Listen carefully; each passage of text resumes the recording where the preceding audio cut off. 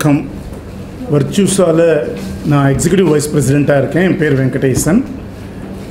இன்றைக்கி என்ன ப்ரோக்ராம் நாங்கள் பண்ணோம் அப்படின்னாக்க, இந்தியா பூரா பல கல்லூரிகள்லேருந்து we had what we call an ideathon. இந்த ஐடியாத்தான் மூலமாக நிறைய ஐடியாஸை கொண்டு வந்து காலேஜ் ஸ்டூடெண்ட்ஸ் எப்படி வந்து ஒரு ப்ரொஃபஷ்னலான ஆர்கனைசேஷனில் எப்படி நல்லா அவங்களால ஒர்க் பண்ண முடியும் அப்படிங்கிறதுக்காக நாங்கள் ஹெல்ப் பண்ணுறோம். இது வந்து வர்ச்சூசாவோட ஒரு இனிஷியேட்டிவ். இதுக்கு பேர் ஜட்டாயு வெர்ஷன் 1 முடிஞ்சது லாஸ்ட் இயர். இந்த வருஷம் வெர்ஷன் 2. இதில் பார்த்தீங்கன்னா மோர் தென் 1000 டீம்ஸ் பார்ட்டிசிபேட் பண்ணி ஃபைனலாக இன்றைக்கி வந்து 10 டீம்ஸ் பார்ட்டிசிபேட் பண்ணி அவங்க என்ன காமிச்சாங்கன்னா, எப்படி வந்து ஒரு அன்றாட ப்ராப்ளம்ஸ் இண்டஸ்ட்ரீஸில் இருக்கோ அந்த ப்ராப்ளம்ஸுக்கு எப்படி ரொம்ப ரொம்ப நியூ டெக்னாலஜிஸை யூஸ் பண்ணி அதை எப்படி சால்வ் பண்ண முடியும் அப்படின்னு. அதனால் college students, graduates working with வர்ச்சூசா and எங்களுக்கு என்ன ரொம்ப பெருமையாக இருக்குன்னா, we are creating புது ஜெனரேஷன், நியூ ஜெனரேஷன் ப்ரொஃபஷ்னல்ஸ்.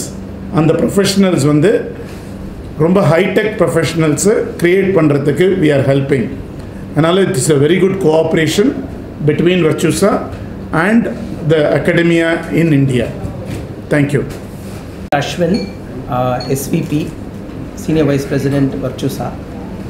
நான் இங்கே வந்து கேம்பஸ் அண்ட் லர்னிங் குளோபலி. கேம்பஸ்னால் இங்கே காலேஜ்லேருந்து பீப்புள் எடுக்கிறது, அவங்கள ட்ரெயின் பண்ணுறது, அப்புறம் கம்பெனியோடைய லர்னிங் உடைய இனிஷியேட்டிவை ஹேண்டில் பண்ணுற லீட்னா. என்னுடைய ரோல் வந்து ஒரு குளோபல் ரோல். உலகத்தில் எல்லா இடத்துலையும் கேம்பஸ்லேருந்து எடுக்கிறது. அப்புறம் எங்களுடைய we are about 35,000 people, 35,000 பேரையும் லேர்னிங் உடைய இது பார்த்துக்கிறது என்னுடைய ஜாப். ஸோ இந்த ஈவெண்ட் ஸ்பெசிஃபிக்கலி ஜட்டாயு பார்த்திங்கன்னா, சார் சொன்ன மாதிரி இட்ஸ் அன் ஐடியாத்தான். எல்லோரும் ஹேக்கத்தான் பண்ணுவாங்க. ஹேக்கத்தானில் எப்படின்னா, ஒரு ப்ராப்ளமை கொடுத்து அந்த ப்ராப்ளமை சால்வ் பண்ணணும். இது எப்படின்னா ஐடியாவே க்ரியேட் பண்ணுறது. ஃபஸ்ட்டு ஐடியாவே க்ரியேட் பண்ணி அதிலிருந்து வந்து பண்ணுறது. இதில் எங்களுக்கு ரொம்ப பிடிச்சது என்னென்னா, அந்த 45 பேர் இன்றைக்கி ப்ரெசென்ட் பண்ணாங்க. அந்த 45 பேருடைய நாலேஜ் லெவல்ஸில் நாங்கள்லாம் டைரெக்டாக நாங்கள் எங்கள் கஸ்டமர்ஸ் கிட்ட அவங்கள கூட்டிகிட்டு போக முடியும் எங்களால். ஸோ அதுதான் அதனுடைய ரொம்ப நல்லா பண்ணியிருக்காங்க. அண்ட் அவங்க எல்லா ப்ராஜெக்ட்லேயும் பண்ண 10 ப்ராஜெக்ட்லேயும் எங்கள் மென்டர்ஸ் இருந்தாங்க. அவங்களுடைய ஃபீட்பேக் என்னென்னா, நாங்களே கற்றுக்கிட்டோம் கொஞ்சம் அந்த மக்கள்கிட்ட இருந்து சொல்லும் போது ரொம்ப பெருமையாக இருந்தது. ஸோ இது வந்து ஒரு வர்ச்சூசாவோடைய ஒரு கிவ் பேக் கூட ஸ்டூடெண்ட்ஸ் நீங்கள் சொல்லலாம் டு தி காலேஜஸ். ஏன்னா அவங்க இப்போ நம்மளுடைய இந்த கேப் இருக்குது இல்லையா, காலேஜிலேருந்து பார்த்திங்கன்னா இந்தியாவில் பார்த்திங்கன்னா அவ்வளோ இன்ஜினியரிங் ஸ்டூடெண்ட்ஸ் வராங்க. ஆனால் எல்லாருக்கும் வந்து அவ்வளோ டிமாண்ட் இருக்குது ஐடியில். ஆனால் எல்லாருக்கும் வேலை கிடைக்கிறது இல்லை. அதோடைய மெயின் இது என்னென்னா இண்டஸ்ட்ரியலைசேஷன். அவங்களுடைய டேலண்ட் ராவாக இருக்குது. அது இண்டஸ்ட்ரியலைசேஷன் பண்ணுறதுக்கு இந்த மாதிரி ஈவெண்ட்ஸ் வந்து ரொம்ப உதவும். இந்த மாதிரி ஈவெண்ட்ஸ் நிறைய ஆர்கனைசேஷன் பண்ண ஆரம்பித்தாங்கன்னா it will help our country. That's what I wanted to say. Matrix team Manakula Vinayagar காலேஜில் வின் பண்ணாங்க. அவங்க வந்து என்ன பண்ணாங்கன்னா, இப்போ நம்ம பேண்டமிக் இருக்குது இல்லையா, பேண்டமிக்கில் வந்து ஆஃபீஸில் யாருமே வராமல் எல்லாமே வர்ச்சுவலாக பண்ணோம். அதையே எப்படி ஒரு கேமிஃபிகேஷன் சொல்கிறது, ஒரு வர்ச்சுவல் ரியாலிட்டியில் இந்த ஆக்குலஸ்லாம் வச்சு பார்க்குற வர்ச்சுவல் ரியாலிட்டியில் எப்படி பண்ண முடியும்னு காமிச்சாங்க. அந்த டெமோ பார்த்திங்கன்னா ரொம்ப இன்ட்ரெஸ்டிங்காக இருந்தது. ஏன்னா நீங்கள் வந்து ஒரு அட்டெண்டன்ஸ் போடுறத கூட வர்ச்சுவலாக எவ்வளோ லைவாக பண்ண முடியும், நம்ம நேராக பண்ணுற மாதிரியே எப்படி வர்ச்சுவலாக பண்ண முடியும்னு இருக்குது. ஸோ அது ரொம்ப அவங்க தான் வின் பண்ணாங்க ஃபஸ்ட் ப்ளேஸு. பட் என்னை பொறுத்த வரைக்கும் சார் சொன்ன மாதிரி 10 டீம்மே வின்னர்ஸ். ஏன்னா அவ்வளோ டீம் பார்ட்டிசிபேட் பண்ணாங்க. யாரோ ஒருத்தரை சூஸ் பண்ணணும்னு 1000 டீம்லேருந்து 10 டீமாக வந்திருக்காங்க அப்படின்னா அவங்க எவ்வளோ நல்லா பண்ணியிருப்பாங்க. அதே மாதிரி பெரிய காலேஜ்லேருந்து தான் வின்னர் வரணுங்கிறது இல்லைங்கிறது இது ஒரு ப்ரூஃப். அதாவது எந்த காலேஜில் இருந்துனாலும் எந்த ஸ்டூடெண்ட்ஸ் இருந்தாலும் அவங்களுக்கு திறமை இருந்ததுன்னா அதை வெளியில் கொண்டு வரத்துக்கு வர்ச்சூசா தயாராக இருக்குது அப்படிங்கிறது தான் நாங்கள் இங்கே வந்து உங்களுக்கு சொல்லிக்க விரும்புகிறோம். தமிழ்நாட்டில் எவ்வளோ கல்லூரிகள்? இந்தியா மொத்தம் நாங்கள் சொல்கிறது வந்து COEன்னு சென்டர் ஆஃப் எக்ஸலன்ஸ்ன்னு சொல்லுவோம். இந்தியா மொத்தம் அப்போது 85 காலேஜஸ் வந்து நாங்கள் சென்டர் ஆஃப் எக்ஸலன்ஸ் வச்சுருக்கோம்.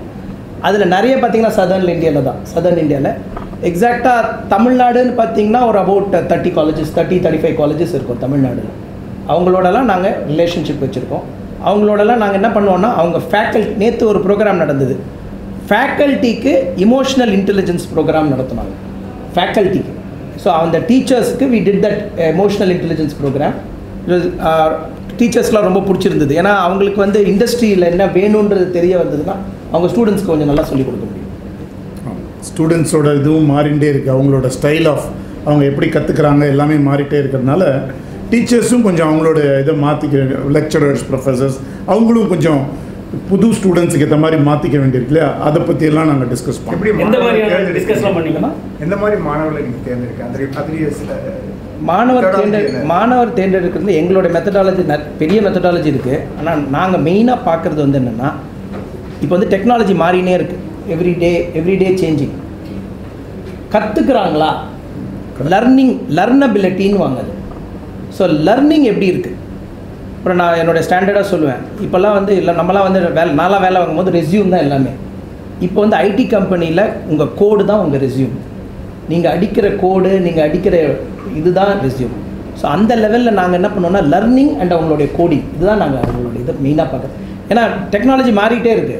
அவங்களுக்கு என்ன தெரியுன்றது பார்க்குறத விட எப்படி கற்றுக்கிட்டு பண்ணாங்கன்றது தான் நாங்கள் மெயினாக பார்ப்போம். இன்னைக்கு வந்தாங்க இல்லையா காம்படிஷனுக்கு, அவங்க எல்லாருக்குமே வர்ச்சூஸால ஜாப் கொடுத்தாச்சு. சரிங்களா?